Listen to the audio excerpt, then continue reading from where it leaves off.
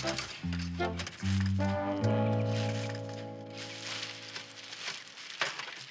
I help? No, it's all right, Oliver. I can handle it. But I'm one of the family now. I'm supposed to help. Oliver, it's okay. I can get it. Well, if you insist.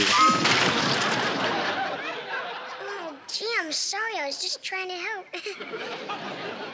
It's all right. The worst Dad can do is kill me.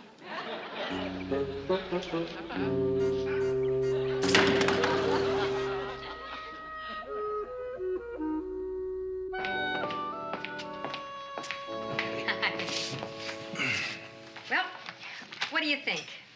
What is it? It's a 6 foot by 5 foot Afghan.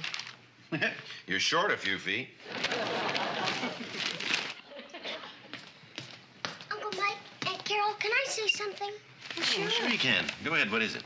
Well, I just wanted to say goodnight and thank you for letting me stay here with you guys. Oh, Oliver, we're so thrilled to have you here with us. We sure are.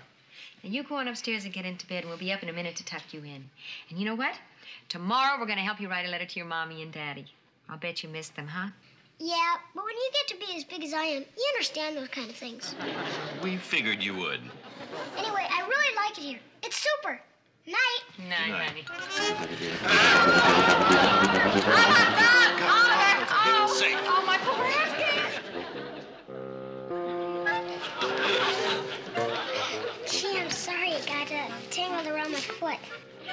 That's okay, Oliver. It wasn't your fault.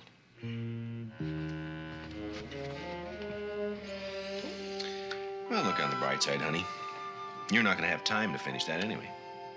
What do you mean by that? Well, I have a year-old hand-knit sock to prove it. Oh, yeah? Yeah.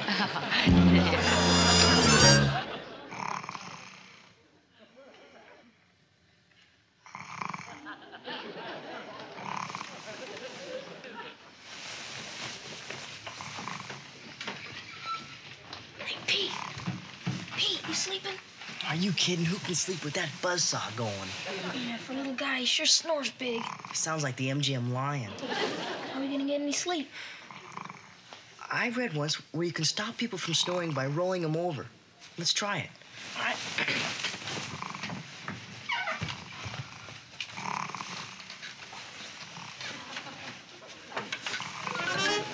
Let's see how it looks.